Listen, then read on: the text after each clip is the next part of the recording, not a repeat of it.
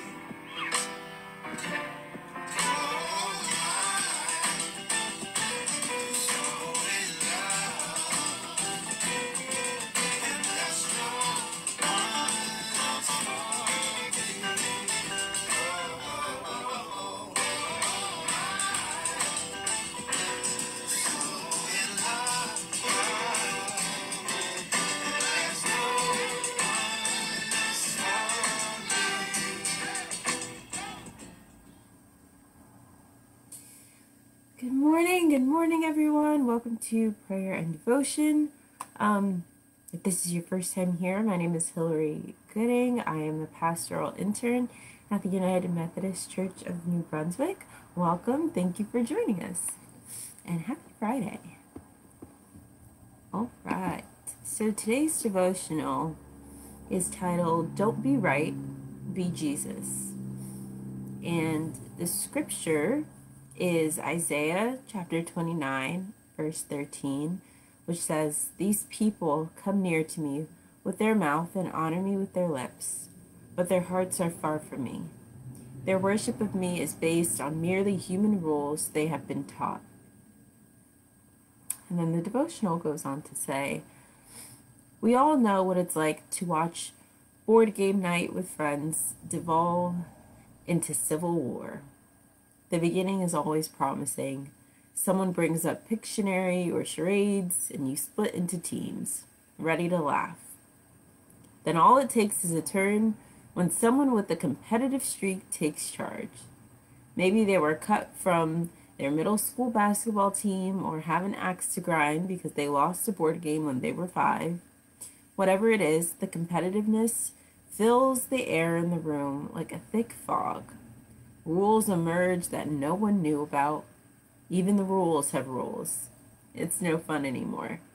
It quickly becomes obvious to everyone that being right isn't as important as being together.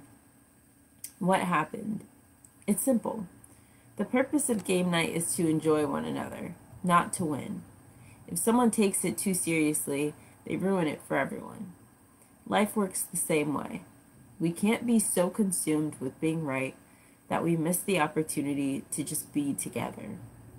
Humble people stay quiet when speaking up might cost them a friend. They know life isn't a competition. There's no winner or loser in God's family because everyone has access to infinite love and grace. There are no more chips we can collect or play money to hoard. Don't trade a dozen great relationships for a few unverified rules. Here's a pro tip. Don't be right, be Jesus. Be the one who brings people together and is self-aware enough to know that the purpose of our lives is to lift everyone up, not put people down. Okay, good morning, everyone. If you're just joining us, the devotional today is about don't be right, be Jesus. And the devotional goes on to talk about how game night can get very, very serious. And if you've ever been a part of game night, then you know whatever those games may be for you, whether it's Uno, I know Monopoly can be a big one that gets very, very heated. If you play Snakes and Ladders or Shoots and Ladders, um, checkers, chess, whatever the game is that you play, they can get very, very serious when people are very consumed with, I have to be right and I have to be the winner. And suddenly, like the devotional said, suddenly there are rules that never existed before. Like you can't put a draw two on a draw four, um, things like that. And it seeps out of the game into real life relationships, into real life connection. And the reason that you had game night was so that was so that you could all be together and so that you could all connect. So it wasn't about no one's leaving with anything at the end of the day. Like no one's leaving with a grand prize if you win. No one's leaving with anything but a deeper connection to each other from the game night. And in that same way, I think that there needs to be times when we realize that it's okay for you to be right if, we're going to keep our relationship and we're going to keep our friendship. It's okay to take a step back sometimes and just realize that there is no point to argue and there's no point to get overly competitive or overly serious. And when you spend so much time proving your point and proving that you're right, what are you really winning in the end? What are you winning when you're proving that, you're right about this and this is the way it needs to be done, but you're isolating everyone around you to prove this point? And you're making yourself miserable to prove a point. So I definitely agree with the devotional and saying it's not about being right. It's not about being the person who proves their point all the time and is always right. That's not what life is about. And that's not what Jesus was about. He did not walk around like, this is wrong, don't do that. This is wrong, don't do that. Imagine someone walking around like that. No, but he showed a lot of grace and he showed a lot of love. And I can imagine that, there were times where maybe he could have said more to people when he was sitting with the debt collectors and people of that nature. I'm sure he could have said more, but I think that he understood that connection was more important.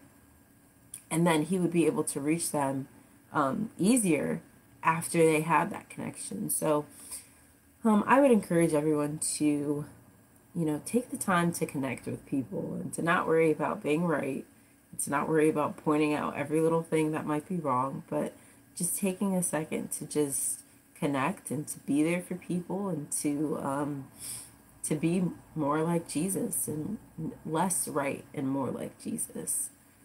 So the devotional says, what would change if you cared more about being loving than being right?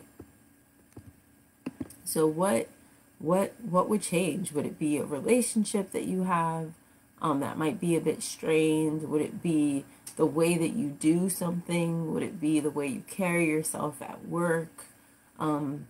What would it be that would change if you were more worried about being a loving person than being a right person, person who's right all the time?